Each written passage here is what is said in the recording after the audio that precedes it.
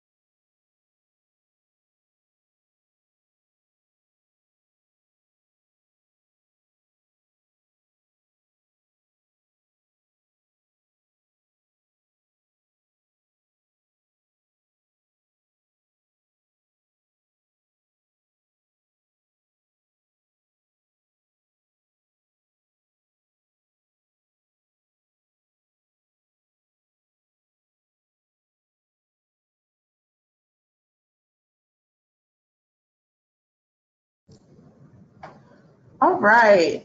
Good afternoon, all of our non-public test coordinators.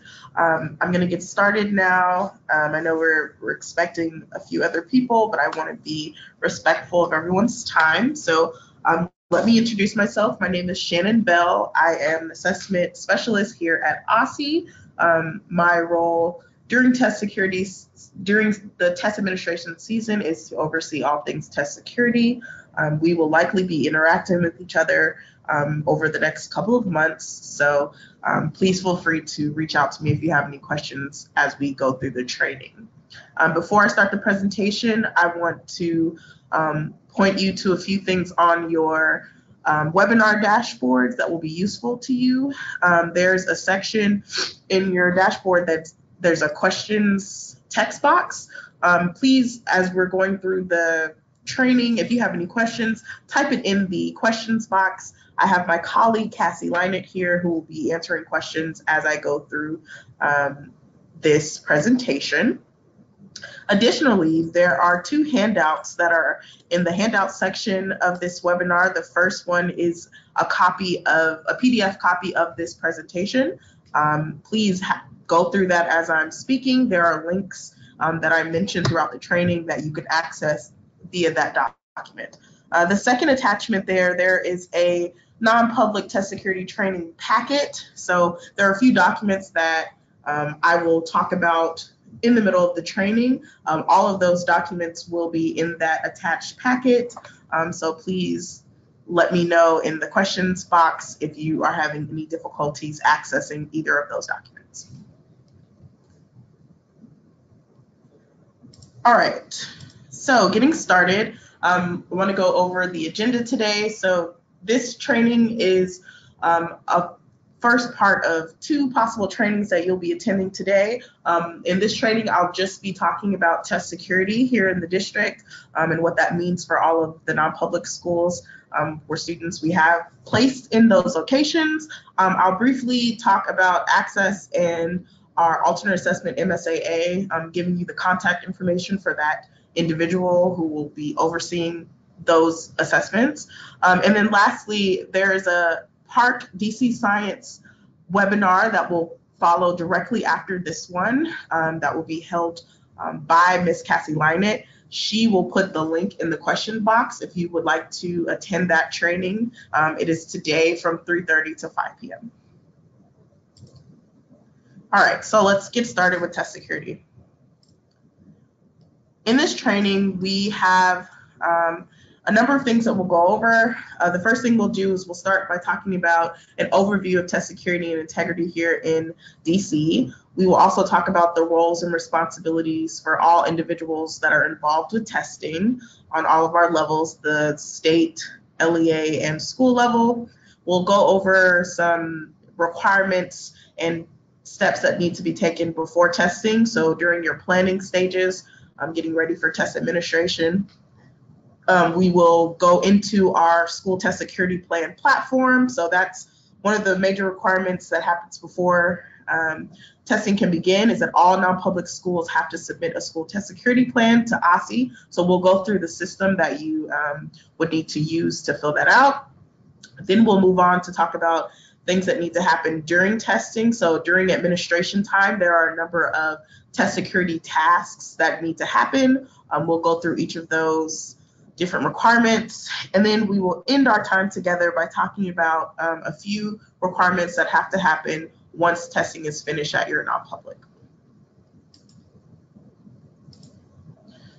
So we have a couple of objectives for the end of this training. So we hope that by the end of this training, you as non-public coordinators will be able to identify and differentiate all of the roles and requirements that are set by law here in DC, by the state, the LEA, and the non-public school level.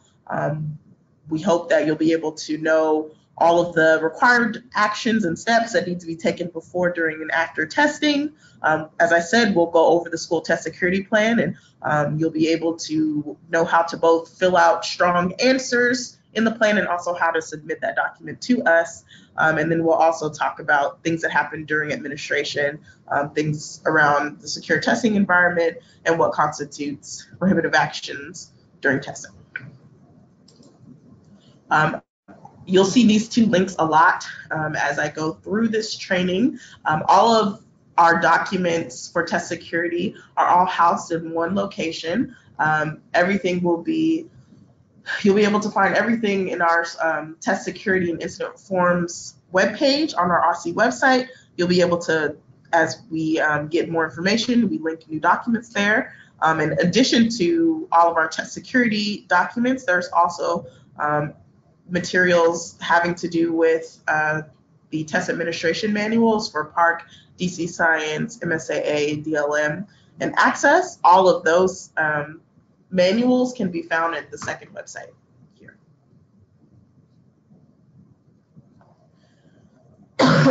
For all of those who are unable to access the handouts, I will be sending these out.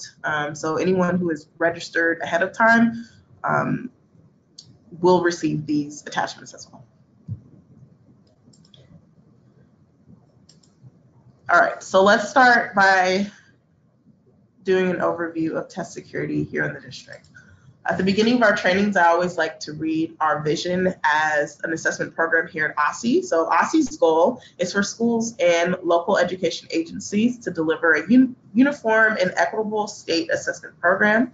For assessments to yield fair and accurate results, the assessments must be administered in consistent and standardized conditions.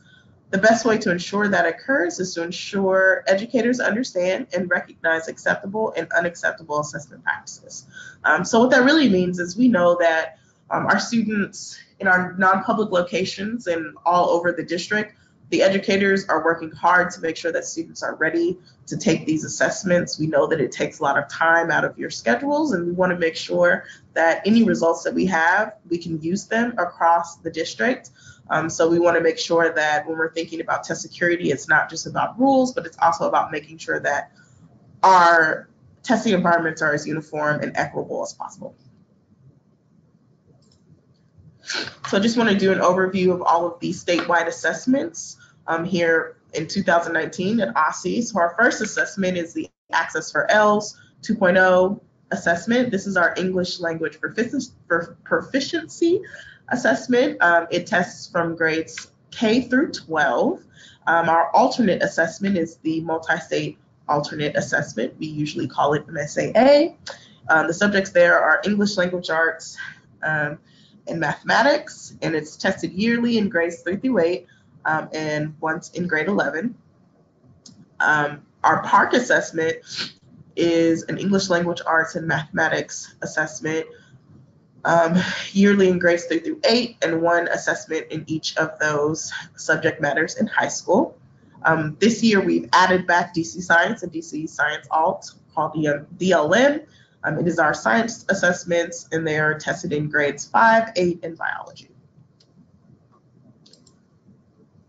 I wanted to point out a couple of important dates around test security this year. So our required non-public test security training is happening right now.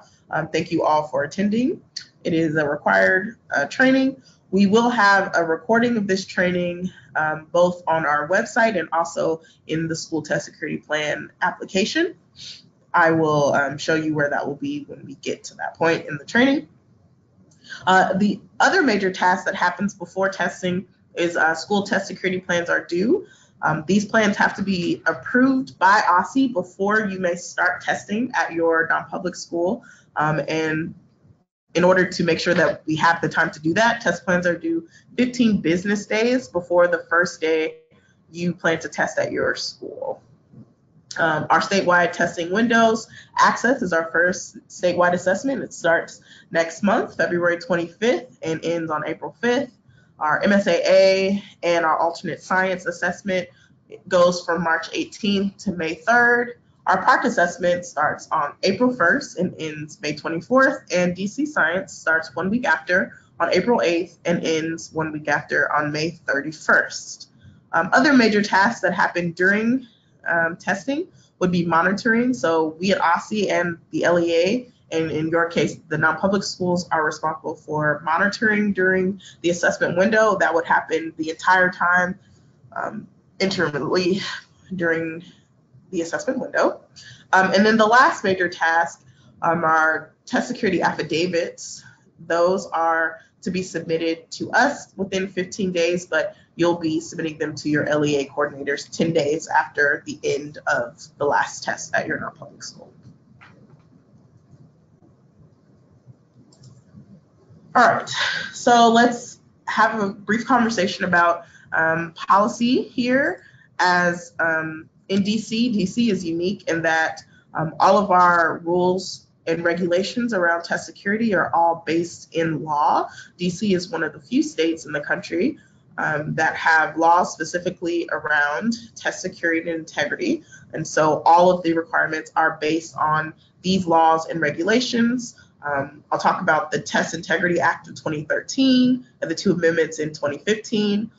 Every year we release test security guidelines, which are supplements to our law. And then also we have test coordinator and administration manuals that also form some parts of this training. So our first document that is really the basis of all things that we, when we think about test security and integrity in the district, is the Test and Integrity Act of 2013. In that act, it defines all of our key terms and roles. It also determines who all the individuals are, who are authorized personnel at the LEA and the school level. It also talks about all of the requirements that we at OSSE have to adhere to, as well as you at the non-publics and your LEAs. It also lists out all of the prohibitive actions and things that are not allowed to happen during testing. It talks about sanctions that can result from any investigations that would happen at the end of the test administration season, and it also goes through the appeals process if there are findings at the end of an investigation. So in 2015, there were 2 additional amendments to go along with the Test and Integrity Act. In those amendments, there were a few things that they clarified. They changed some dates, due dates, and requirements. One of the main ones I always like to call out is that test plans are due 15 days before the first day of a testing window in a school. Originally in 2013, it was 90 days before. There are also some requirements, additional requirements that those amendments made for OSCE. So we are required to provide all of our guidance within 45 days prior to testing. And then there are also some other requirements, as you can see here on the slide. So our guidelines are a longer document that we at OSCE produce yearly. The purpose of those guidelines are to provide more context and usability around all of the laws that are established in the Test Integrity Act and the amendments. We go into more detail on each of the requirements. We also provide additional guidance and tips that we believe will be helpful and useful for LEAs and school coordinators.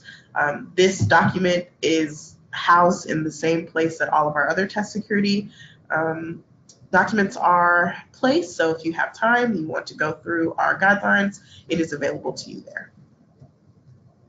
Lastly, the last bit of documentation that we use as a basis of our test security here are our test coordinator and administration manuals. These manuals are not created by OSCE, they are created by the vendors for each of our assessments. They are available online on the link listed here. In those manuals, there are instructions for test coordinators, technology coordinators, test administrators. It goes through the procedures and the protocols and all the required actions that need to happen for the specific assessments before, during, and after administration.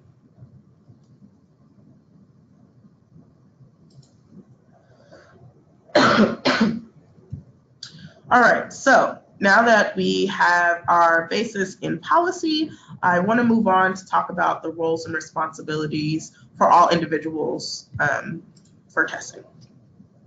So as I said before, in the Testing Integrity Act, there are very detailed roles and responsibilities for each level of individuals for OSCE, LEAs, and schools. Everyone has unique roles. Sometimes these roles will overlap in the instances for non-publics, given the time, space challenges that we have. So you'll see throughout this presentation, there will be clearly defined roles for OSCE, defined roles for the LEA, and defined roles for non-public. Just a high level, on the OSCE level, we are responsible for establishing policy, regulations, and guidelines. We provide the initial training for LEA coordinators and also for non-public coordinators. We review and approve all school test plans for all schools, including non-publics, before the start of testing. We also monitor during test administration time, and if need be, we conduct test integrity investigations and review after testing has been completed. On the LEA side, there are responsibilities that the LEA would normally have, but in the for non-publics, there are things that will overlap. So the first thing would be normally LEAs would be the individuals to file school test plans. Because of the distance constraints, non-publics will be submitting their own test plans directly to OSCE. At your non-public schools, you would be identifying any additional authorized personnel, meaning we'll go over what that means here in a second. At the non-public coordinator, you're responsible for training those individuals. There's an integrity notification statement that I'll talk about if there's any monitoring that would happen at your non-public school. As the coordinator, you would be responsible for coordinating that, reporting any breaches of security or integrity, and then collecting your own affidavits and then submitting them to your LEA. Responsibilities that are specifically for the school level would be to create the school test security plans. You would be responsible, of course, for receiving and maintaining the materials at your school, making sure that they're secure. At the non-public level, You all would be administering the assessments, keeping the test security file, ensuring that the testing environments are secure, reporting any breaches that happen during testing, and then of course submitting your affidavits to the LEA, who would then submit them to us. All right, so there are a number of individuals at the LEA and school level. They all have specific tasks that need to happen and jobs that they do during testing. All of those individuals are considered authorized personnel. Authorized personnel will be any individual who has access to the statewide assessment or will be directly involved in the administration of the assessment. So there are a few things that all of those individuals are required to do. The first would be to complete a test integrity training developed by OSSI. As I said before, at OSSI, we train the LEA coordinators and also the non-public school coordinators, but we also follow a train the trainer model. So at the non-public, if there are additional individuals who will be interacting with your secure materials or the test, those individuals would need to be trained by you. We will provide you, of course, with this deck and the materials that I use during the training. If you want to use, if you want to use these materials, you can, but you will be responsible for training those individuals. There's a security notification statement that you receive that I'll talk about here in a second. As I said before, any breaches of security, all authorized personnel are required to report those to the non-public and then also to OSSI. If there were investigations that would arise at the end of testing season, all individuals would need to cooperate with that investigation. All authorized personnel must refrain from prohibitive activities and prohibitive actions, and authorized personnel are responsible for knowing all of our directives and our guidance. So the first role within the authorized personnel is the test integrity coordinator. This person is an LEA level role. They are responsible for ensuring the testing integrity and security for the LEA and all of the schools or campuses in their purview. The LEA may have up to 3 individuals who are responsible for those roles. Starting last year, you were able to have a park coordinator, an MSAA coordinator, and an access coordinator. There are a few specific requirements for the LEA coordinator, which would be to designate, support, and train your school monitors. In this case, because non-publics are not a part of the LEA, as the non-public coordinator, you would be receiving training directly from OSSI. Same way the LEA coordinator would typically be the one to come to test security training, but we have a training just for non-public coordinators. Submitting the school test plan would typically be an LEA's responsibility, but for non-publics will be submitting their test plans directly to us here in OSSI. Any monitoring that would happen during the school season, during test administration, LEAs can come to your schools to monitor, but in those instances where you are out of state and it's not feasible for an LEA to monitor, the non-public should be monitoring the test administration at that school.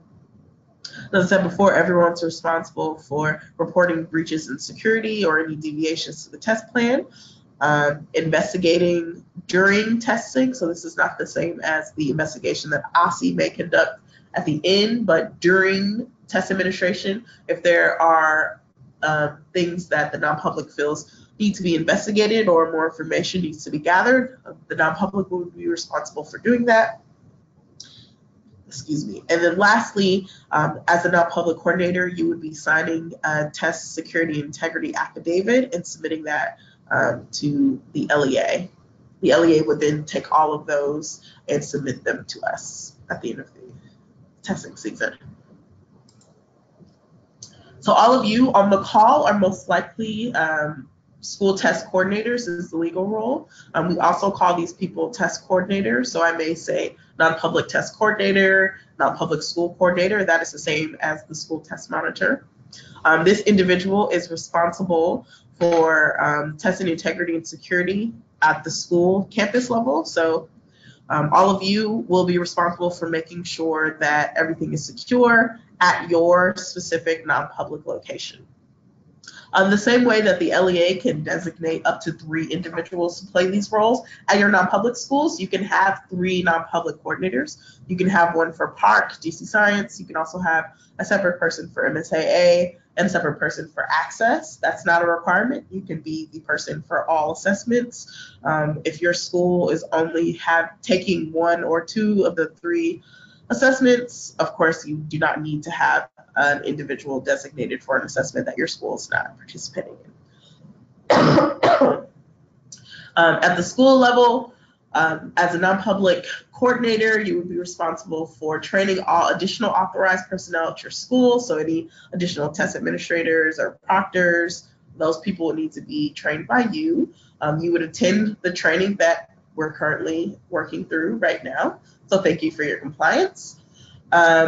You'd also be creating and submitting the school test plans, conducting additional trainings, as I said, for all of your school staff, disseminating the school test plan to any additional staff that will be participating. You would be overseeing all secure materials at your school, supporting any additional personnel who are administering. You would be responsible for, you would be that first line of defense and assistance there at your non-public school, and you would submit the affidavits, as I said, to the LEA. Another person at your school could be the test administrator. So this person is identified by you at your school. They're responsible for administering the assessments to students. In addition to all the other things that all authorized personnel are required to do, the test administrator is responsible for conducting sessions as outlined in the test administration manuals, establishing a secure climate in their classrooms or wherever they would be administering the tests to students. They would be responsible for coordinating the distribution and return of those secure materials to and from students, ensuring that any students who require accommodations receive those appropriate accommodations in their group. And they would be ultimately responsible for accounting for and maintaining security of all test materials while they are in their custody. Some additional people, an additional individual that may be at your non-public school is a test proctor. So this person would be there to assist test administrators with the administration and classroom management in their classroom. They do not have to be employed at your non-public. They could be a volunteer or a parent. Just keep in mind that if a parent is going to proctor, they may not proctor their own students. That individual may also administer accommodations if that is something that the test administrator would like the proctor to do. And there are a few instances where proctors are required by law and a few instances where they're not. So a test administrator, a proctor is required when a test administrator is administering the students for their subject for that test. So let me explain that. If I am the math teacher and I am giving my students the math assessment, I would need a proctor there to assist. If I'm the math teacher at my non-public and I'm giving the English assessment, I would not need a proctor because I am not that teacher of record for that subject. So in those instances, a proctor would be required.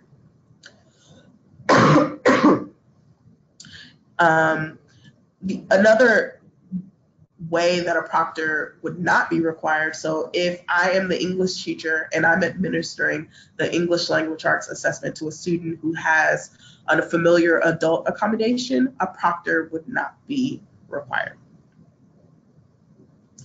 For those schools who are assessing, MSAA or access, proctors are not required in those instances at the non-public. Additional individuals that would be unauthorized personnel at your non-public school would be a special populations coordinator. So this person would be there to assist you as a non-public coordinator in identifying and documenting all testing accommodations for students. They could be the individual who would also train test administrators on how to administer accommodations for students. They would be monitoring during testing to make sure that students have the correct accommodations, and also to ensure that students who don't have accommodations are not receiving accommodations. If your school is taking the either of the alternate assessments, that individual could be the person to coordinate as well. Your school does not have to have a separate individual to play the role of special populations coordinator. So if you're in a small non-public and you are the non-public coordinator, you may also play the role of the special populations coordinator. The last individual is the technology coordinator. So this person is there to assist the test monitor, which would be you, in preparing all of the technology and devices during testing. They would also be there to troubleshoot any technological issues that may arise during testing, and they, of course, would be responsible to come to training and do all the things that all other authorized personnel are required to do. All right, so let's talk about the planning season and the things that are required to happen before testing can begin at your school. Okay, so there are a few tasks that we at OSCE are required, and then there are 2 columns, as you can see, of things that the non-public will be required to do. We issue the standards at OSCE, we train, we also issue the test and integrity notification statement, we review and approve all plans, and we establish standards for testing monitoring. In the non-public school, you would identify and train all of your authorized personnel. If you are training additional people at your school, you would also give them the testing and security and integrity notification statement that I'll show you in a second.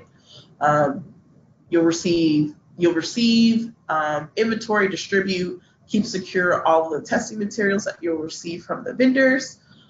You're responsible for reviewing all of the test manuals and administration guides. You would be responsible for developing and maintaining the test security files, preparing the technology, and notifying students and parents that they will be testing before testing may begin. So the first major step is the test security and integrity notification statement. For those who are able to access the attachments, the first document that you'll see is the test security and notification statement. As I said before, if you are not able to access the handouts, I will be sending those back out at the end of this year. So the test security and notification statement lists out all of the prohibitive actions as listed in the Test and Integrity Act. It is something that is required. Everyone who receives any type of training regarding test security is required to receive this document. It is listed in the same location. It's posted in the same location as all of our other test security documents. So if you ever need to access this document, you can always go to this site and it will be clearly labeled as the test integrity and test security notification statement. As I said, it has to be handed out to all individuals during your school training. So any additional people that you're training, we do not require that signatures, that anyone signs these documents. We just want to make sure that everyone receives it.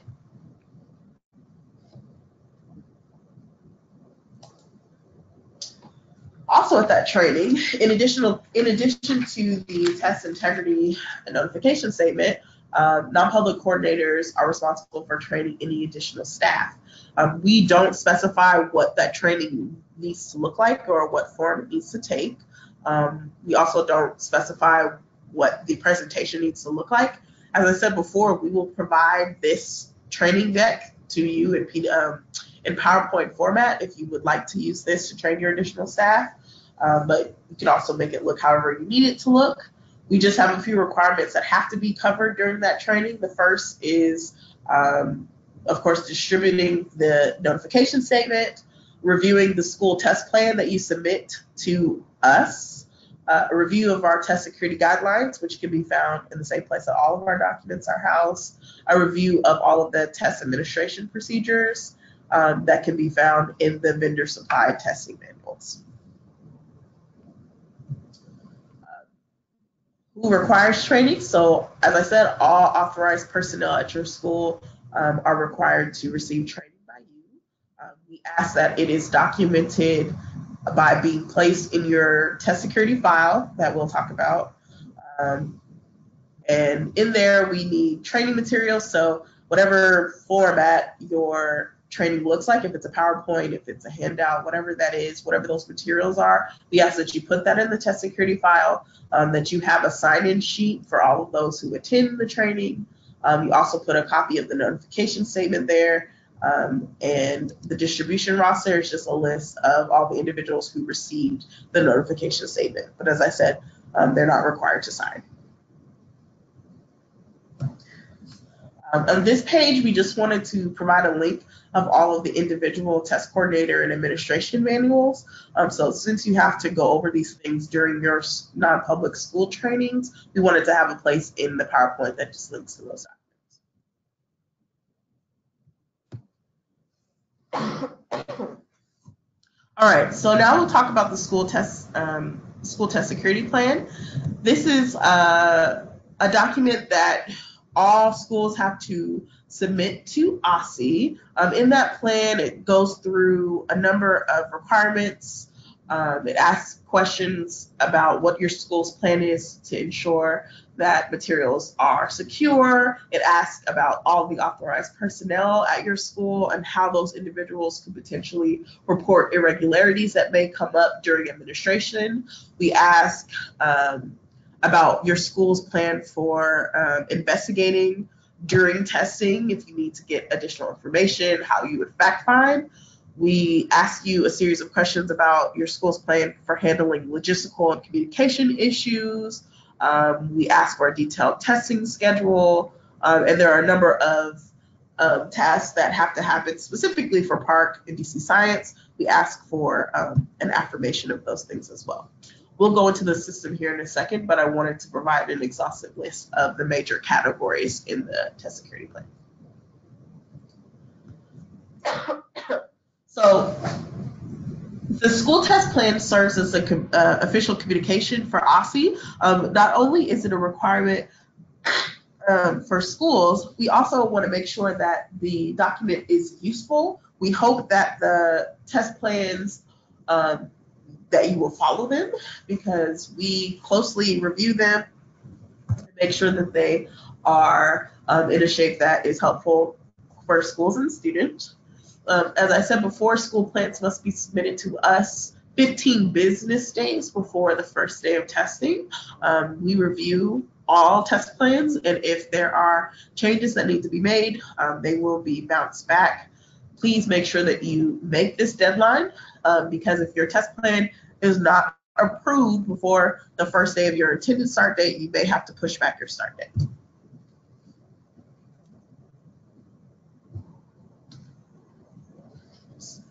One second.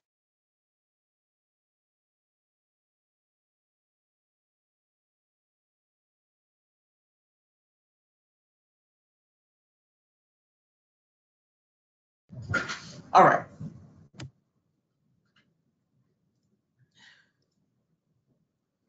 All right, so there are a few characteristics that make a strong test security plan, plans that will not have to go back for additional review. This is based on the reviews of previous years, and we wanted to point those out. So strong test plans are ones that are succinct and clear, are well organized, are thoughtful, and thorough. As we'll see in a second, the types of questions that we ask are a series of multiple choice short answer. There are a few longer answer responses. We wanted to make sure that the questions were extremely clear so that as you're working through your plan, you'll be able to understand what we're asking for. We do review every plan very closely, so we want to make sure that you have the tools that you need in order to hopefully get them approved the first time around. So characteristics of weak plan, we've seen plans that are very difficult to follow, have incomplete sentences or incomplete words sometimes, are not thoughtfully prepared, and are generic. All right, so now we're going to walk through the system. For those who already have access, maybe you were a test coordinator, a non-public coordinator last year. If you have access, you can go into the system by following this link. If you don't have access, don't worry about it. You can send me an email at the end of the training and I'll be able to grant you access. For those who don't have access, if you have your packet, we've moved on to document number 3, which is the test security plan exemplar, and feel free to look through that as well.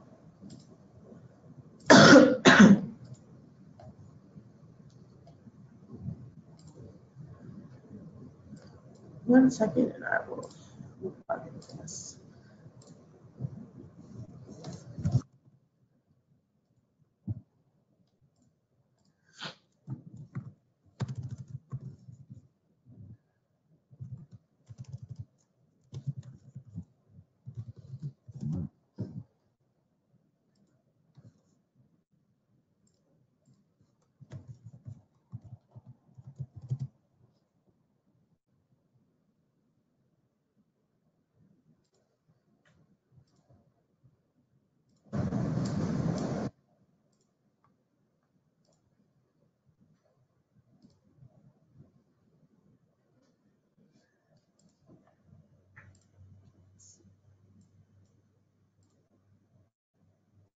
Okay.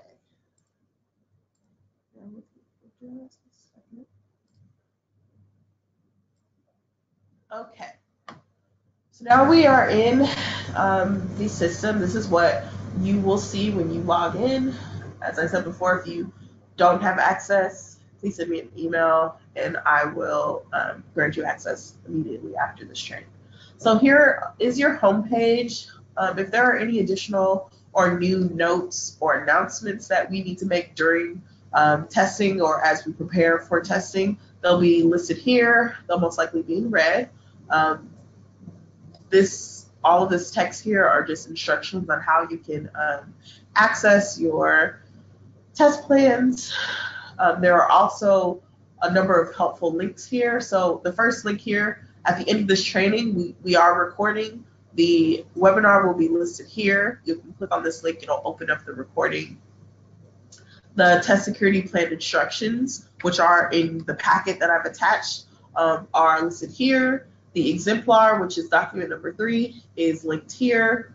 Our test security and incidents page, so this is where all of our test security documents and training materials are. You can find it by clicking on the link. The test coordinators page, so this is where all of the test administration manuals are listed. You can click on this link to access that page. And then the last link here is if you want to start a new test plan. But before we do that, I want to go through the rest of this page. So this report here will list out all of your, any of the school test plans that you maybe have started. As you see, I have a few here because I have granted myself access to this particular school. You will only see your schools. Most of you should see no records here because you haven't started any test plans for this year. If you do see any test plans and you have not started one, please let me know. So that I can remove it. The next part of your homepage, which is probably the most important part of this page, is your schools without reports. So these reports will show any schools that we think deserve a school or need a test security plan that have not been started or submitted. what I've done is gone through our system and looked for any non-public schools that I believe need an MSAA and or PARC assessment, or in some cases an access assessment. Please go through this list, each of these reports, and make sure that you see the proper schools, your proper schools here. If you see schools that will not need a test plan, so if you maybe last year your school had an MSAA plan, but this year you don't have any students taking MSAA, and you see a school here, please send me an email so that I can remove that school from our list. On the inverse, if you don't see a school that you should see here, please also send me an email so that I can either add that school to the list or give you access to that school, because it could be either of those issues. This is another way that you can start a test plan as well. But before we do that, I just want to show you the last report here. So here at the bottom, for those of you who were non-public coordinators last year and you submitted plans to us, you should see your reports from last year below. If you click on the reports that you have, you can see the types of answers that you put in. If those still work this year and that's your school's plan, you feel free to use that information again, because all of the plans listed here are the ones that are approved, so you'll be able to see the final steps of whatever version you started with. So since there's about 3 ways that you can start a plan, I'm going to go down to our schools without list. As you see here, I have associated myself with Newport News School. You'll see that it's the schools without. So if you want to start a plan for that, you can go to add a new test plan here, and it'll open up a new test plan for you.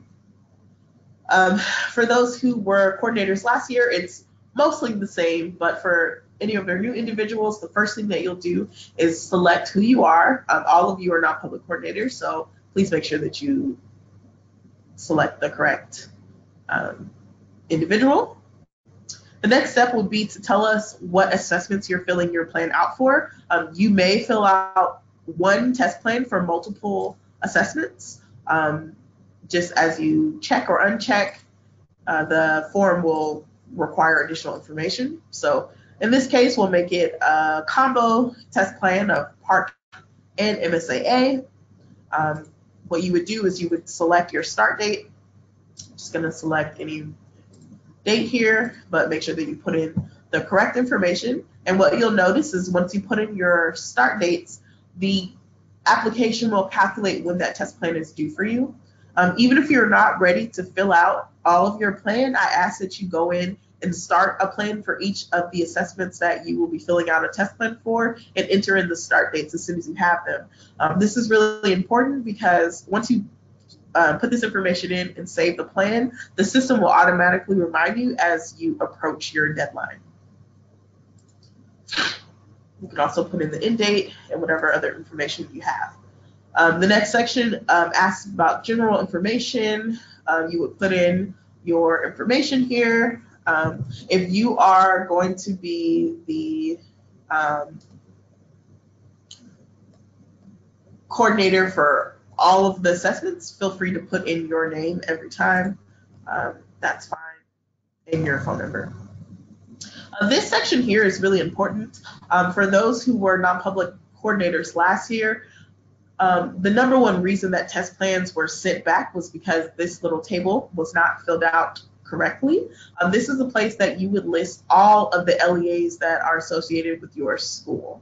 So if you are an LEA, if you're a non-public and you have multiple LEAs here at DC that you have students listed in, you don't have to enter in a test plan for each individual LEA. You just need to list out every LEA that you have students listed. So how you do that is you go to the related LEA box here, you would double click. This is a drop down of all of our LEAs here at DC.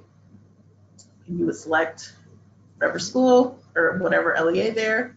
Once you do that, the LEA name will pop up. Don't worry about any of these other sections. They will populate after the test plan has been saved, and it doesn't really pertain to anything that you need to do. If you want to select another LEA, you would just go in, and you can, in theory, you can do that as many times as you need. If you have 20 LEAs that you have, you can just keep selecting, and the box, the table will just automatically add. additional fields, as you can see. So make sure that you list out all of your LEAs. It's really important because even though LEAs are not approving the plans and we at OSSI are approving the plans, once the plan has been approved, the LEA will be able to access this plan. And so we want to make sure that all the LEAs who need access will have the access. Similar to the boxes here at the top, you would enter in who's the special population coordinator and the technology coordinator. Again, if you're that individual, that's fine. One little note here, there are these little icons that you may see throughout the form. These are just helpful hints and tips. As you toggle over them, they might have a note for you there. And in your exemplar, document number 3 of the test security packet, each of the questions have been answered in a way that we believe are a strong, robust plan. You'll see that there are also some tips and reminders throughout the exemplar. So as you're filling out your non-public school test plan, I think it's really important for you to look through our exemplar because it's extremely detailed. So I won't go through each of the questions here. So as I said, you can review what types of information we're looking for in the exemplar. But I want to point out different types of fields that you may see throughout the form. So these shorter lines are short text boxes. So these, typically when you see these, we're not looking for a long answer. You just want to make sure that it is answered fully. For our longer boxes, we don't require that you fill out the entire box, but we do think that the answer may require more than a shorter answer. You may also see a few fields like this that are multiple choice and conditional. So in this case, if you select yes, that you will be locally destroying, it'll ask you additional questions there. And if you select no, those things will not show up. Another type of field that you'll see here in the application are multiple select boxes. So there may be instances where multiple choices are applicable. So if you see that, you can go in and check as many that apply. This field is also that way. And as I said, the longer boxes indicate that most likely the answer should be a little longer. In this section, there's another conditional. And there are hints throughout the exemplar that get at what we're looking for here. Section 7 is very similar to Section 6. It's just asking about your internal investigation process at your school. Section 8 is just asking, it lists out all of the prohibitive actions that are listed in the test integrity and security notification statement. And it asks if your non-public has any additional prohibitive actions. You don't have to have any additional ones, but if you do, we wanted to make space for you to put those additional actions there. I wanted to call out specifically section number 9. Based on last year, this is the other section that got plans sent back most often.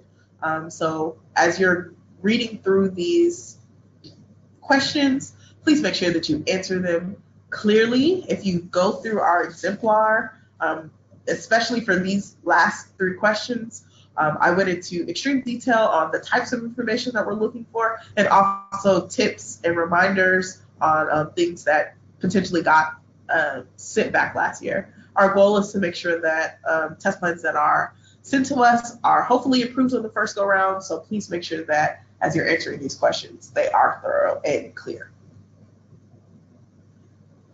Section 10 of the plan are just assurances. So a lot of these assurances have to do with the requirements that I have stated throughout the training. It just asks that you certify those here. Because I selected that this plan is for a park, there are 2 additional requirements, things that have to happen in Pearson Access Next. This was the 3rd way that non-public plans got sent back a lot because these 2 requirements here have to be completed before we can approve the plan. Here at OSSI, as I said, we review every plan extremely thoroughly, and we do go into Pearson Access next to make sure that all of this information is entered correctly. To get more information on how to do this correctly, please stay for the Park and DC Science training that will happen immediately following this one. Cassie has put a link in the chat function to that training, and she'll go through in detail what happens in the PAN system, because I know we had a lot of difficulties with entering information last year in the system. The last section before submitting will be attaching the authorized personnel and school schedule, the test schedule. So there are templates here. You don't have to follow our exact template if you have a schedule that works for your school. You can attach those both of those attachments below. We just ask that you make sure that these data points are in your whatever your document looks like. We did send test plans back, particularly test schedules back, because it didn't have all of this information listed, particularly the location. A lot of times we saw test schedules would have all of the individuals, the dates, the subjects, but there was no classroom or PAN sessions listed, and we do ask that that information is there. If you want to use our templates, please make sure that you do that. The reason why you see multiple attachments here is that if during test administration, the schedule may change, or who the authorized personnel are may change. Either you need to add an additional person who's been trained, or you need to remove a person. We ask that you update that in somewhat real time and attach those in the attachments here. So the last step after you have filled out all of this information is to submit your plan. So all this information here is showing you how to submit a plan. But what you do is you click down on the status and you would select submitted. You'll see a note here, and you'll also receive an email once you save and close the record. What I'm going to do is try to save it, and I'm going to get an error message. That is there because if you try to submit a plan without filling out all of the blanks, you will get an error message. So if you want to start a plan but you're not ready to submit it yet, just keep it in draft status, and you'll be able to save it and close it. So I'm going to do that so you can see what happens. So as you see, the new plan that I just started is now in my school plans here. It's still in draft status. You can see your school. You can see what you selected and who the owner is. And if you scroll down here, before both of those plans were in the schools without list, but because I've started a plan for the location, those schools are no longer listed. So that's a good way to check to make sure that your plan has been saved. I'm going to go back into the plan because I want to show you one last thing.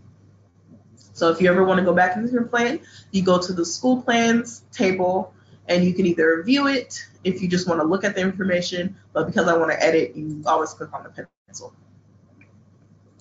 So now that you're back in the plan, what I'm going to do is show you what it looks like if any revisions are required, because that is a little different from last year. So at OSSI, we would select needs revisions, and I would put in, we would put in information. I'll just show you what it looks like. So last year there was just a box that just had like a text. We would type out all the things that needed to change. This year we've changed it around. So we've included the section name, the section number, so you'll know where to look. We'll select the source. It'll always be OSSI in your case because LEAs are not reviewing your plans before they come due. And then I'll write in whatever it is.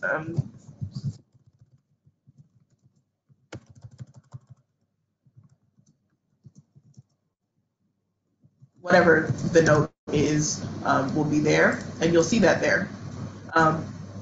When you log back in, this box will be visible if we say that there are revisions that you need to complete. In this case, what you would do is you would come back down to this section, review whatever those notes are, go back to whatever section we said. So I said section 4.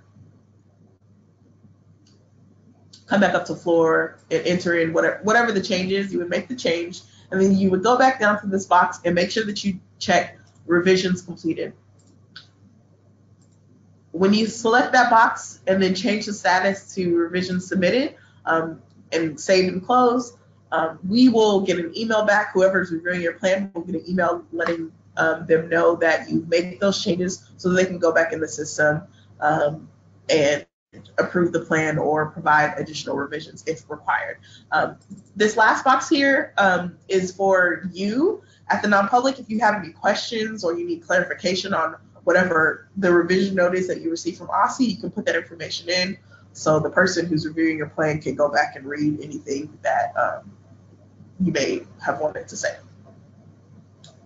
And then, as always, you can always save it and close it, and you'll be able to track the status of each of your plans as you go. The last thing that I'll show is if once a plan is approved, if we've gone through, looked at everything, decided that it's ready to be approved, at OSSI, we will change the status to approved. You'll see an approval statement that comes here, and then a note about a section 13. So if during testing you have any minor deviations to your test plan, meaning something in any of these answers above have changed, you can always go back and put those deviations here in the deviations box. This box was here last year, it's just in a different location.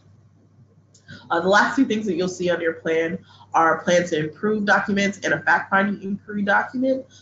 We'll talk about it when we talk about incident reports, but there are instances where we may require an additional document from your non-public school. We will communicate that with you if it ever comes to that, but you can always find those templates here. You would download them, fill them out, and attach them here in your plan and save and close. So that is the platform that we use to submit plans. If you have any questions, you need any help submitting your plan, or you have questions about the types of answers that you want to put in your plan, you can always contact me and I'll be happy to help.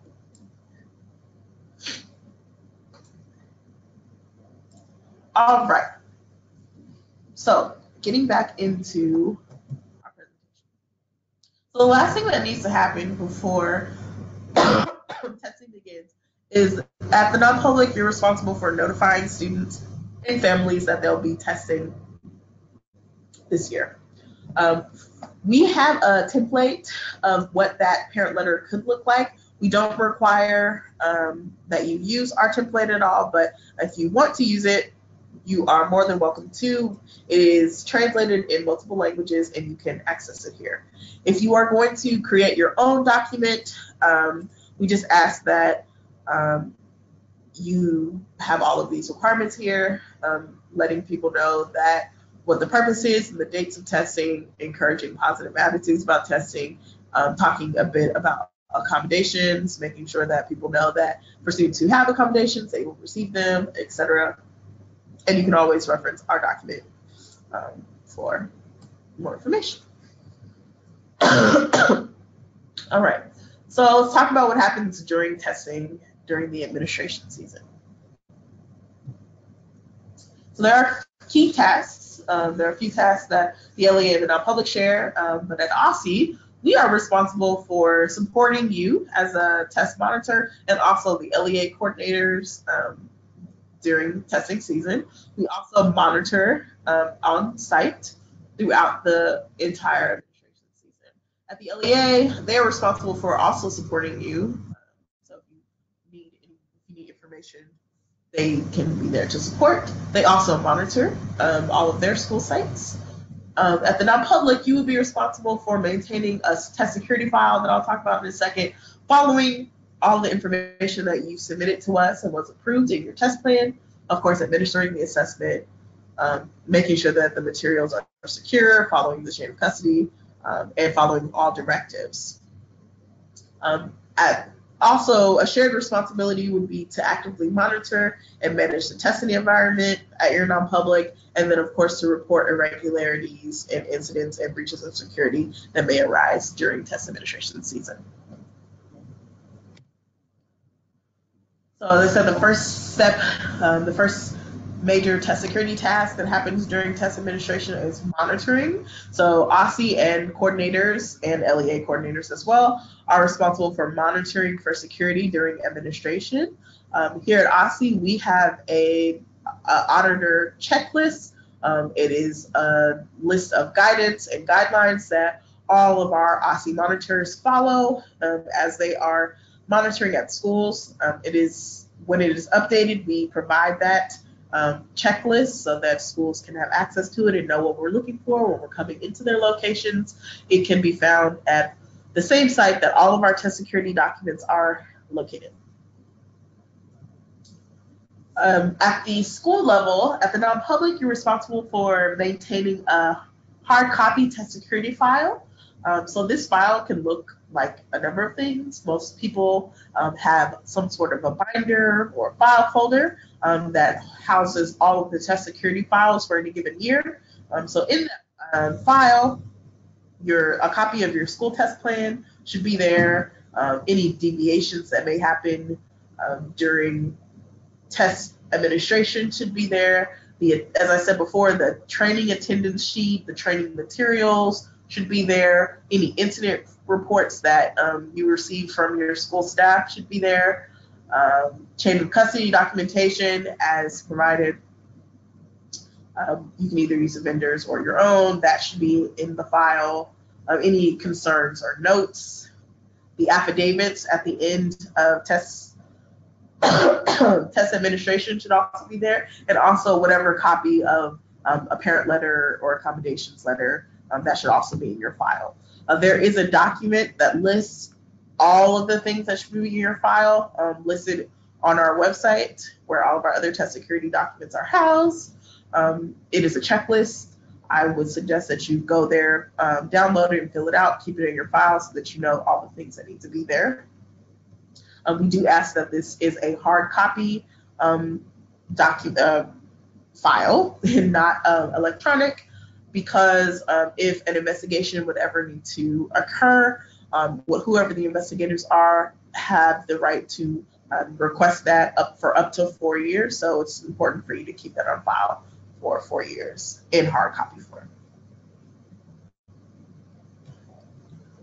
All right, so now we're going to talk about the next task that happens during administration around test security, and that's reporting incidents, test administration concerns, and minor deviations. So minor deviations are deviations that are different from whatever was in the approved test plan. So that could be a change in authorized personnel, timing changes, changes to information that you presented in your file, changes to your schedule. All of those things should be reported in the test security file, because when we are going to monitor or when we are doing any possibly desktop monitoring, we always look for the test security file to be a live document. So as you have made minor deviations, we ask that you put those in the test plan in the place that I showed you when we were going through the system. If you have a new schedule, we ask that you attach that to the attachment section in your test security file, but all the other things can be written out in the minor deviations box. In your test security file, in addition to all the things that I listed before that should be there, any incident reports that both that you report to OSSI or things that are not a breach in test security but could be test administration concerns, those should all be housed in your file. Any breaches of test security or integrity that happen during administration or accommodations misadministrations should be reported to OSSI via an incident report. There are 3 ways that you can submit an incident report to us that we will talk about here in a second.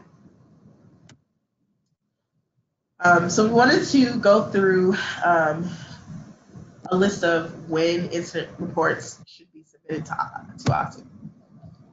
These are instances when they should be reported. So if a student becomes ill or injured and they cannot complete a testing session that they've started, you should document that and submit something to OSSI so that we can talk about next steps.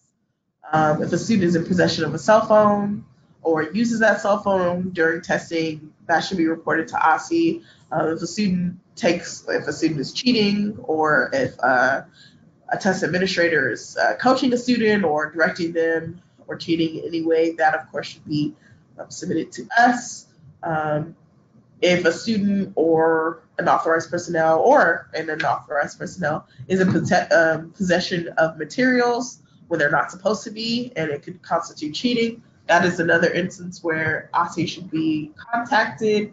If you lose secure test materials, so secure test materials could look for electronic tests are testing tickets or scratch paper that's been used, any support materials that are provided by the vendor. If any of those are lost or left unsupervised, meaning they were left in a room and the test administrator was not there, or they were left alone with students, those are considered test integrity and security issues, and those should be reported to OSSI. If a student does not receive an appropriate accommodation, that is extremely important, and that should certainly be reported to OSSI so that we can take additional steps to make sure that students are able to take that correctly. If there is an emergency at your school and students need to leave the environment, we should know that ahead of time. And if there are technical issues, like a network issue or an issue with the computer, and the student is not able to finish the test that day, but they've already started, that's another time that an incident report should be submitted to OSSI. There are a few instances where something is happening at your school, but it doesn't need to be submitted to OSSI. And this is that list. So if there's a technical issue, like a network issue or something wrong with the computer, but the student is able to finish the test within a given day, that's something that you can put in your test security file, but it's not something that needs to be reported via an incident report. If a student needs a different computer or tablet during testing, that's not, again, something that's not need to be documented in the incident report, but it is something that you can include in your test security file. If student behavior is happening, but it doesn't interrupt the session or interfere with other students or their abilities to complete the test, again, this is an incident, but it's not something that needs to be reported via incident report. It's just something that you could put in your test security file. If you need to change the test administrator or the proctor, that is a minor deviation, so make sure that you put that in your test plan, but it doesn't need to be submitted via an incident report. Excuse me. There are a few ways that incident reports can be submitted to OSSI. For those who have access to our OSSI support tool application, it can be submitted there. That's mostly for LEA test coordinators, so that's not really anything to worry about. The other way to submit incident reports is by using our online incident reporting form. You can click on this link or go to the same place that all of our test security documents are housed, and there's a link directly to our online incident reporting form. You can fill that out. It'll come to us via an email. If you need us to reach back out to you, please make sure that you put your contact information in the form. It can be submitted anonymously, of course, but if you think that we need to reach back out, please put in your information so that we can make the next steps as soon as possible. The other way that you can submit an incident is by calling our assessment hotline. The number is here. It'll be on our website as well. It's only on when testing is beginning. So if you need to contact anyone about test security before testing starts, I ask that you go ahead and contact me directly. All right. So there are a few other times that you would maybe need to communicate with OSSI other than an incident report during testing. The first we've already talked about, which is minor deviations that you can put in the school test plan. If you followed along in the school test plan application part of this training, it is there, and it will show you exactly where to put in that minor deviation section. The last two are documents that I mentioned when we went through the application, but the first is the plan to improve test plan document. So this is a document that we may require you to fill out if you submit an incident report to us that is dealing with an egregious test security violation, or if there are multiple minor test security incidents that the same types of incidents are being reported at a school. We might ask you to complete this document. The document just goes through asking you what types of problems you're having at your school, and it also asks you to think about ways that you can fix this issue so that it's no longer an issue throughout for the remainder of test administration. The other document that we may ask for is a fact-finding inquiry document. So if you submit an incident to us or call in an incident to us and we feel like we need additional information in order to take the next steps, we may ask you to fill out an inquiry document. It takes you through the types of questions that you need to ask. It asks you who you talk to get the additional information, and then you submit that back to us. We can determine any additional next steps, and we would communicate those with you as we get the information. For both of the last two documents, when we ask you to complete them and re-upload them into your test security plan, they have to be completed within 24 hours. I know that seems intense, but it's extremely important because we want to make sure that if there are any additional steps that we need to take as a result of either of those documents, we want to make sure that we can do that in a way that minimally affects the student's ability to complete a test.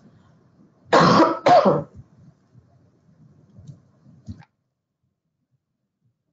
right.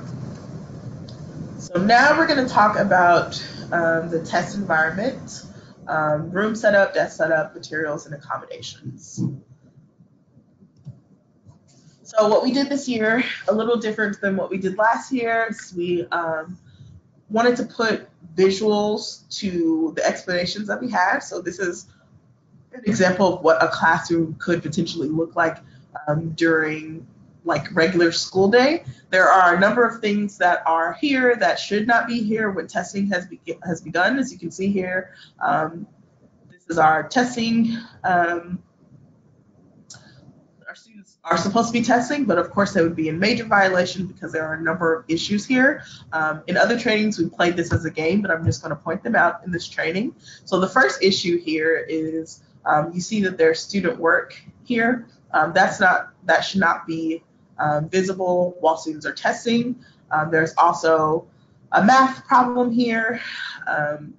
Any assistance here that shouldn't be there. There's additional like life cycle things here. This is all tested content that shouldn't be there. As you see here, these desks are very close together. That's also something that probably shouldn't happen. We want to make sure that students are able to see their work. And we will show you what a good classroom will look like in just a second. But let me talk about the content first. So wall displays with tested content, test tracking strategies need to be removed or covered in your testing rooms, hallways, stairwells, etc. during testing.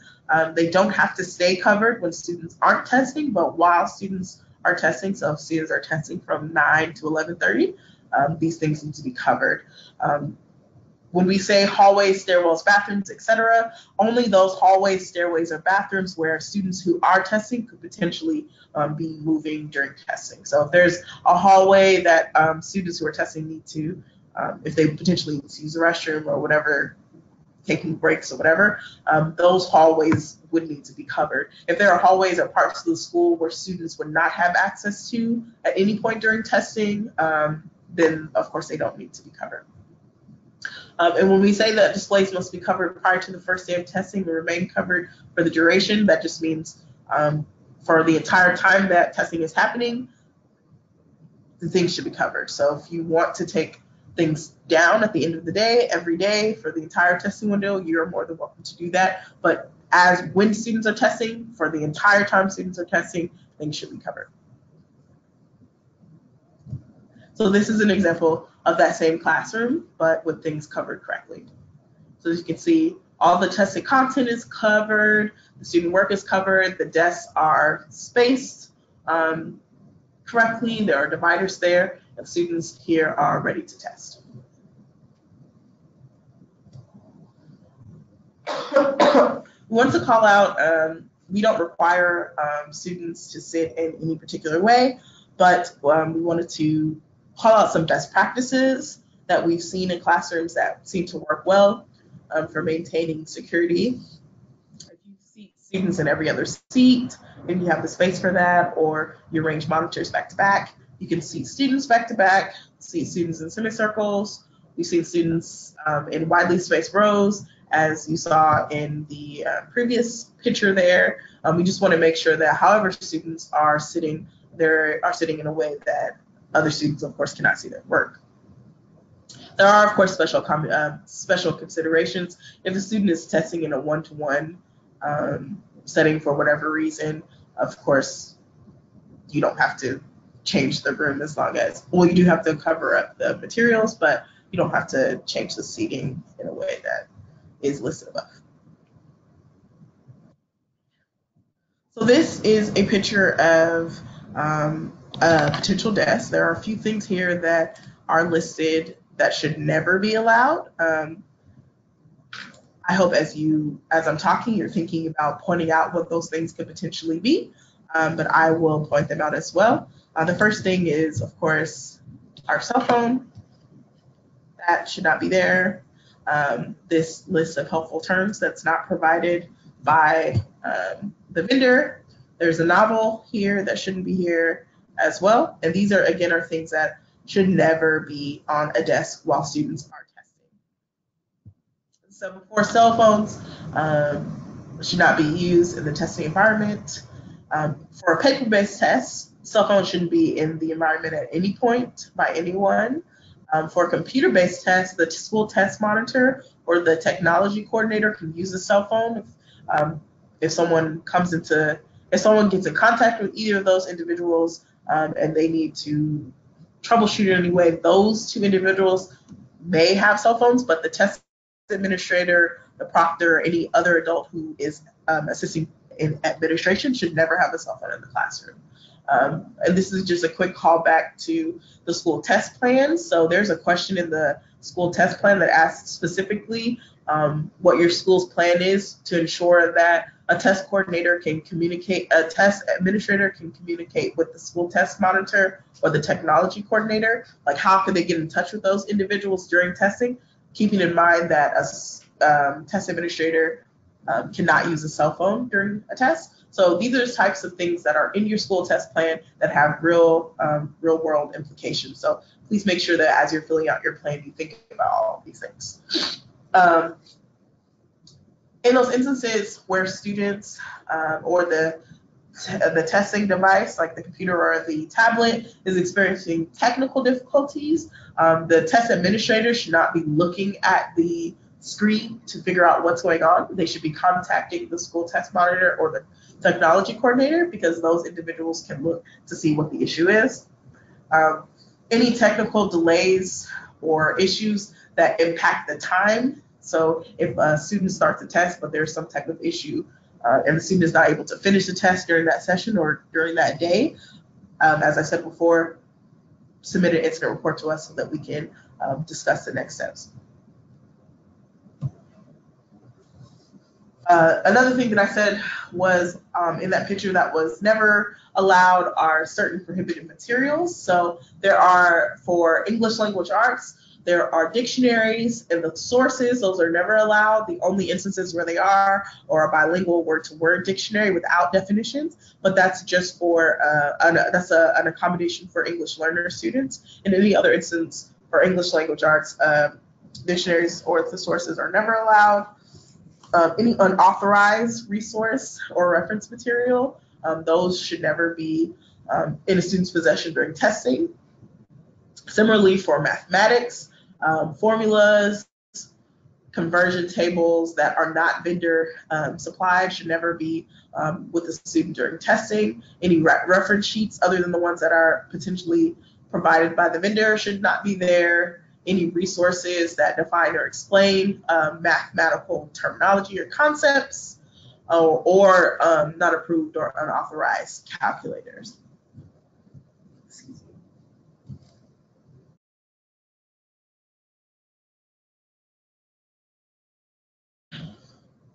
All right. All right, so the next time, now we're going to look at a number of materials that are sometimes allowed. I'm going to give you a couple seconds to try to figure out what those are, but I'm also going to point them out. So sometimes allowed are dictionaries and calculators. So there are instances where these are allowed, but in most instances, some instances they would not be allowed, and I will talk about that now. So calculators, there are a number of requirements and prohibitions around calculators. So when students are allowed to use calculators, there are grade level appropriate calculators. They will be available on the platform for students to use during whatever the appropriate units are for computer-based tests. If students are using handheld calculators, that is allowed as well, just making sure that they are grade appropriate and that they're only being used on the calculator sections of each of the assessments. Unless a student has an accommodation, students should not be using calculators when they are working through non-calculator sections. If a student is using a handheld calculator, either because they have an accommodation or because they're testing on a calculator section, it is the test administrator's responsibility to make sure that the memories of those calculators have been cleared out.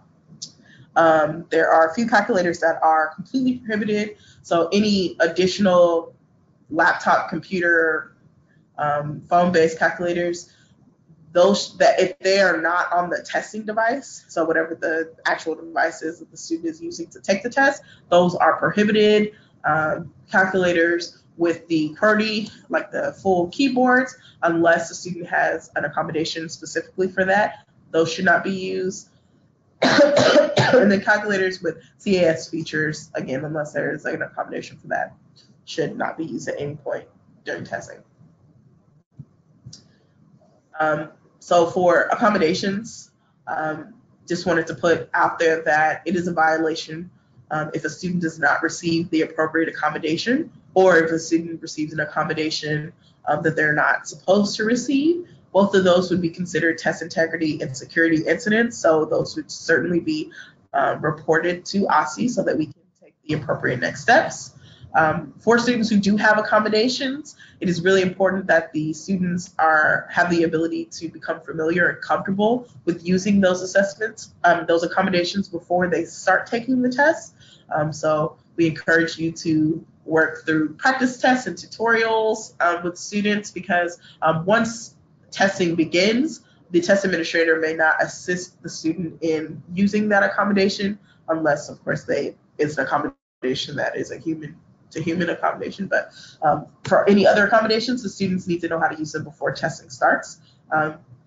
If you believe that you have a student who needs a unique or a non-standard accommodation that's not included in the manual, those need to be reviewed and approved to OSSI.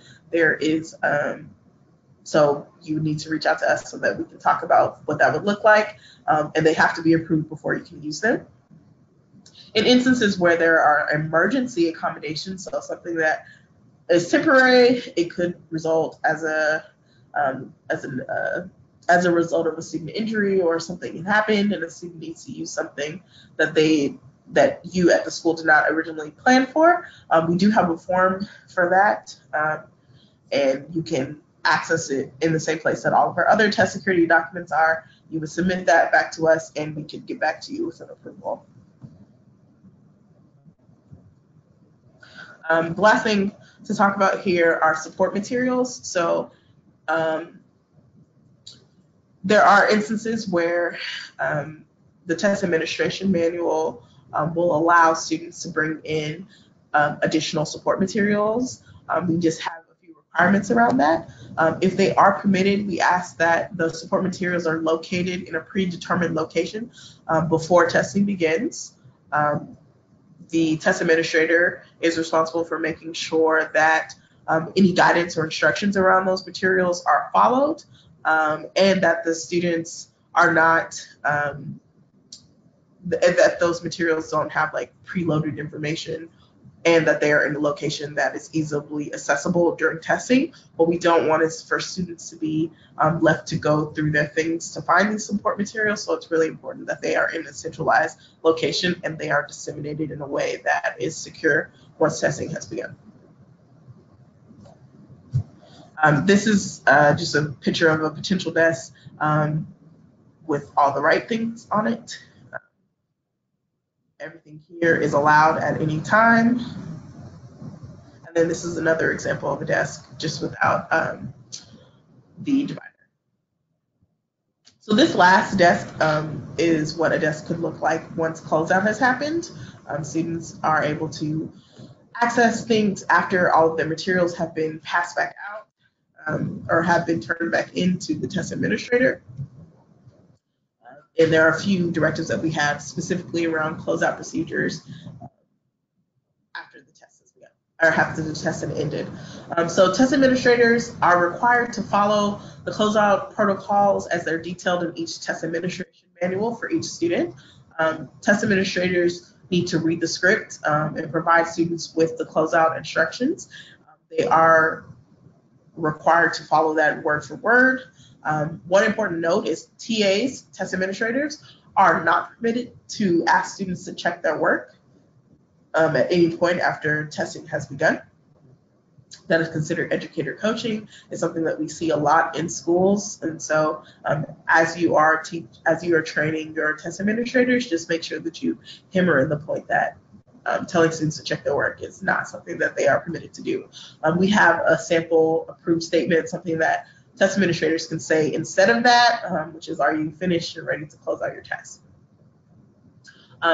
In the instances, if it works for your non-public school and the way that it's structured or however the day is scheduled, test administrators can dismiss students to go on with their other tasks. If that's not something that you want to do or it's not in your plan, students can quietly sit and read books or complete other activities after the tests, after they've turned in their tests, so long as those activities are not directly related with whatever the assessed subject is. So if the students are taking a math assessment, they should not be doing math work after that test. And similarly for English language arts, if they're finishing an English language arts test, they should not be doing anything that's related to English language arts after they've completed. So we have an example here where after the math test, students can do crossword puzzles, they can read, they can color, they can draw, they can sit with their head down, whatever works for your school, but we have examples there. Just making sure that whatever the students are doing after they've completed closeout, that the materials, including the testing ticket, the scratch paper, and whatever the testing device is, are collected before students can move on to whatever it is that they're doing after testing. All right, so now we're going to talk about exceptional circumstances. This is just a list of things that could happen or types of students that you may have at your non-public and what the steps are for remedying those issues. So for absences and makeups, so in your test plan, we have a sample testing schedule that all non-publics must complete and attach back into their plan. We ask for your testing schedule, like your normal testing schedule, and also your school's plan for makeup testing. That should be included in your plan. If you submit a schedule to us that doesn't have any makeup testing dates listed, we will send it back because we want to make sure that if a student is absent or unable to test for whatever reason during the day, that there is an opportunity for them to take a makeup test and that you plan for that. You can schedule your makeup tests across grades and subjects, so they don't have to be at separate times. Just making sure that the timing, whatever the timing is for those tests, are the same. So if it's a third grade English test and it's the same time of a fourth grade math test, that's fine. So long as both tests are 45 minutes, they can be tested at the same time. If a student is if a student leaves a testing session without approval, so not if they have to use the restroom and take a break, but they're not allowed to return into the testing session if they've left already. In those instances, like if a student has been kicked out of a test and they're not able to finish it that day, or if they're sick and they have to leave early, those types of things should be reported to us so that we can approve a student going back and testing at a different time, or closing out a test if that is what we determined needs to happen based on the facts of the case. So another exceptional circumstance would be homebound students. So any students who are homebound, they are still required to participate in testing. That may look like a different thing at your non-public or school. So what we generally ask in those instances is for you as the school coordinator to work with the LEA and OSSI, and we'll figure out what needs to happen for those students. If you have students in any of the cases that I'm going to talk about here in a second, you need to put that in your school test plan and talk to us so that we can know what's happening at your school. So if you have students who are testing, you need to test in an alternate site, that's something that you need to tell us at OSSI. You will put that in your test plan so that we are aware of any changes that would need to happen. Same thing for homeschool students. If you have students that are homeschooled at your school, we just need to know who those students are, and you need to notify us of that plan. The last would be for students who have significant medical emergencies, and so they're not allowed to test for whatever reason. In those instances, you can apply for a medical exemption. We ask for that document, which is housed where all of our other test security documents are housed. It's a form. It asks for a signature from a physician. So if you are going to apply for a medical exemption, just make sure that you have a doctor's note to go along with that. What you would do is you would fill it out, give us a copy of the medical exemption forms signed by the physician, and then we can approve that here at OSSI. If it doesn't have to happen necessarily before testing has started, but within 10 days after the end of your testing window, you need to have applied for all medical exemptions at your school, if you need to.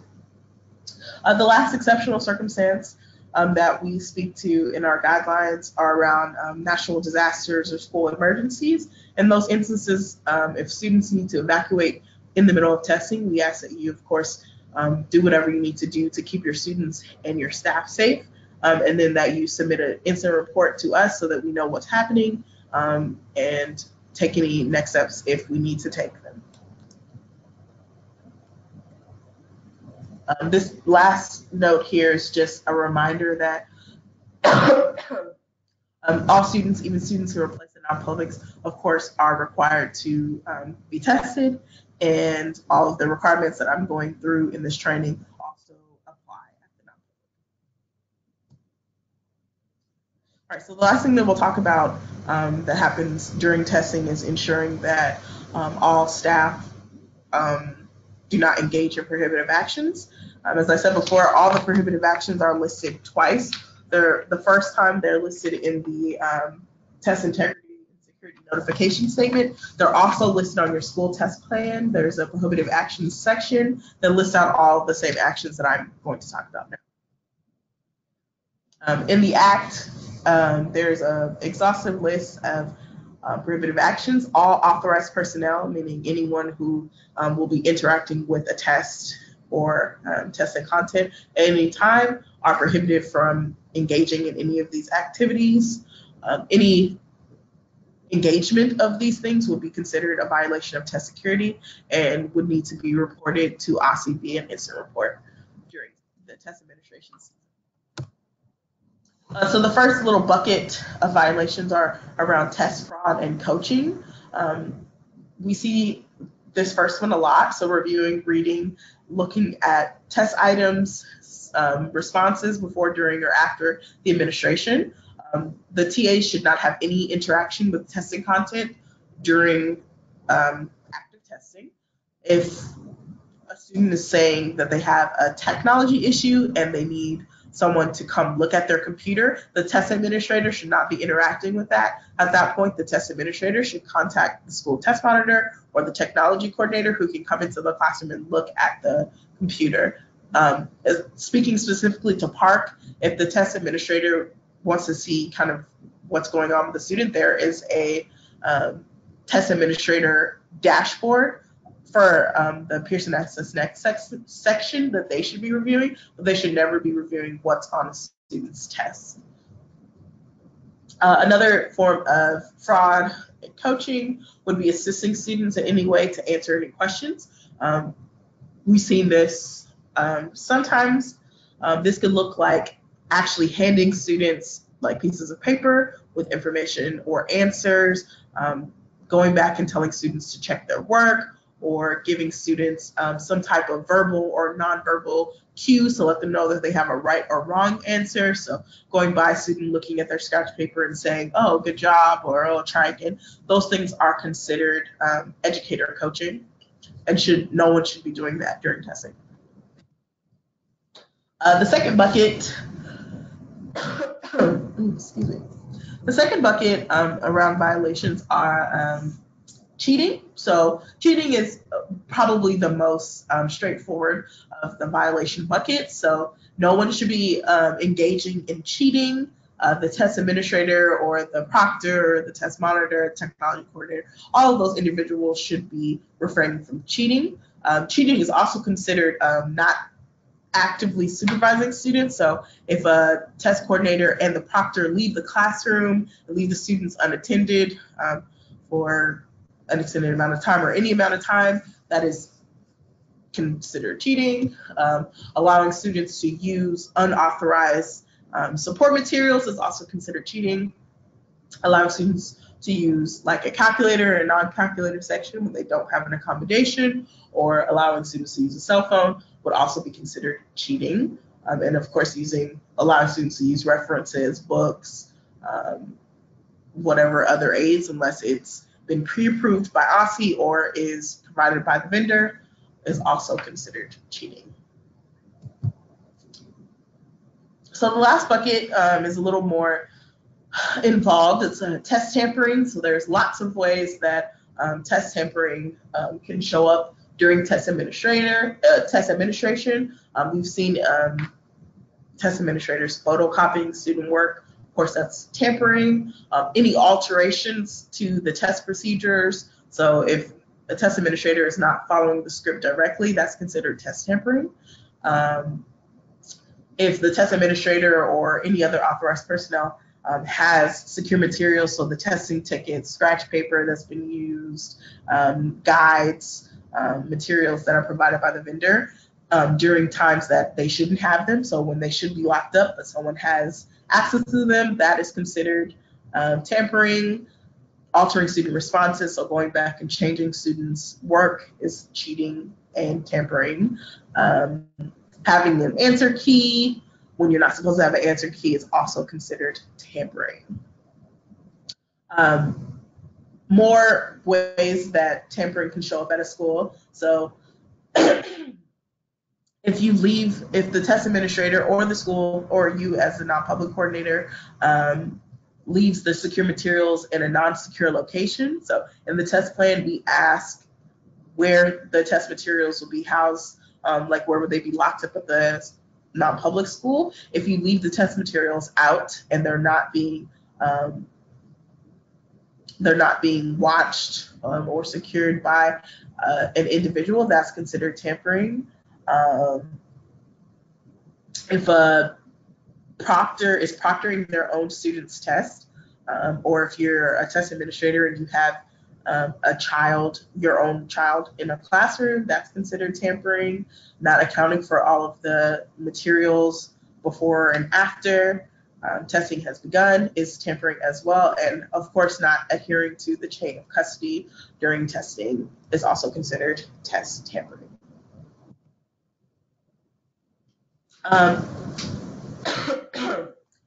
The test administrator, there are sections in the test administration manuals where test administrators can provide support to students. So when students are logging in, if they're having difficulties logging in, a test administrator or proctor can provide support. But once testing has started, any support that happens would need to be completed by the technology coordinator. And just as a reminder, students should know how to use accommodations and accessibility features that are on the platform before testing begins, because the test administrator and the proctor cannot assist the student in accessing or using accessibility features or accommodations once testing has begun. There are a few exceptions. So of all the things that we just talked about for prohibitive actions, some of those things need to happen in certain circumstances. So if you need to do one of those actions that I just listed in order to support a student in completing an accommodation as listed in their IEP, their 504 plan, or their EL plan, that of course would not be considered a violation. Or if you're supporting a student to stay on task, but again, I would err on the side of caution there. When you're having a student to stay on task, we have a few instances where it's okay to help a student to stay on task and what that would look like. So if you wanted to announce to the entire testing group their remaining time on the test, you can, that's not in the script necessarily, but you can, the test administrator can make an announcement of that. You can announce to the entire group to stay on task. You can remind students to abide by school rules. You can wake up a student who's fallen asleep during the test. For students who are disruptive, you can move them to another location or try to diffuse the situation, keeping in mind that you're not distracting other students and their ability to take a test. You can remind individuals to stay on task, both verbally and non-verbally. Just making sure that you err on the side of caution there, because if someone is there to monitor your classroom, if someone is there to monitor a TA's classroom, the last two bullets there could be considered, someone could think that it's something that's not. All right, so after testing, there are a few tasks that have to happen. So at OSSE, our level, we collect all affidavits and verify data that we receive from LEAs and schools. At the LEA level, they sign an affidavit. They collect the affidavits from the school coordinators, and then they do a plan of action or whatever other things that we require. At the school level, you're responsible for returning and disposing of any secure materials back to the vendors. If you need to send it back, you need to document any missing materials or any remaining incidents that you may have not reported to us at any point.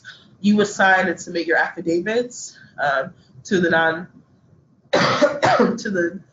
LEA coordinators within 10 days.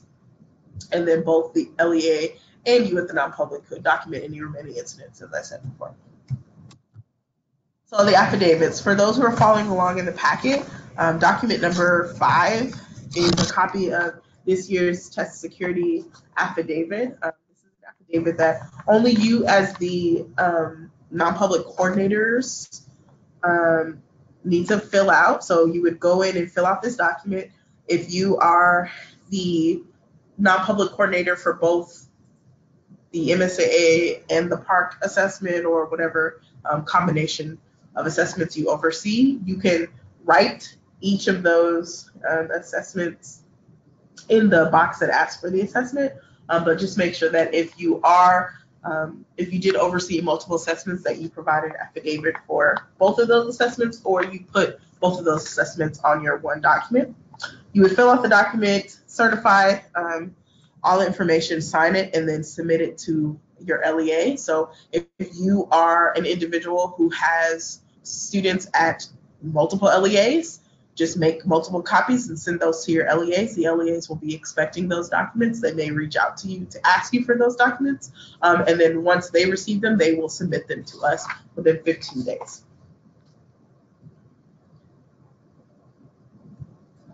All right, so that is actually the end of this training.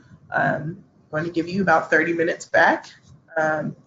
If you have any questions, I'm going to take a couple minutes to open up the questions box and see, and I'm more than willing to answer some questions.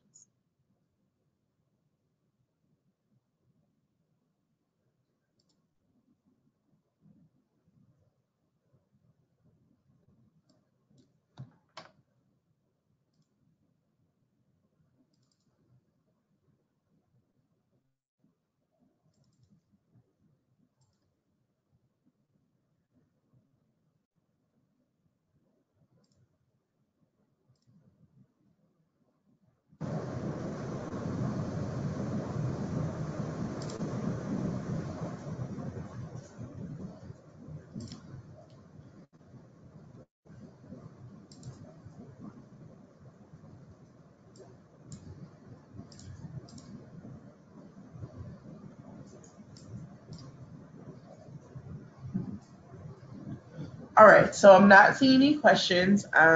If you have any questions as you're going through this training, or if you're looking at this webinar at a different time and you have any questions, please feel free to reach out to me. I will do a quick announcement about access for ELS and our alternate assessments. If you have any questions about either of those assessments, I ask that you reach out to our lead here at OSSE for both of those assessments. That would be Michael Craig. His email address is listed here. Please reach out to him and he'll be providing you additional information about either of those assessments. The next thing that I'll call out is our training schedule. So we have a number of trainings that we feel would be useful for certain individuals in preparation for testing. We have, if you follow this link here at the bottom, it'll take you to this document here. It'll allow you to register for any upcoming trainings that we may have.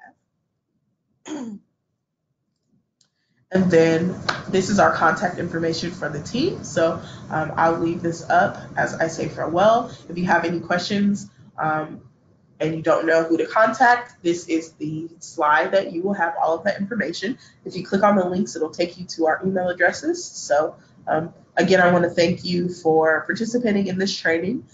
For those who are going to participate in the DC Science and Park non-public training, it will start at 3:30, and the link will be in the chat box, but also you can access it on the training site, the training page that I just showed.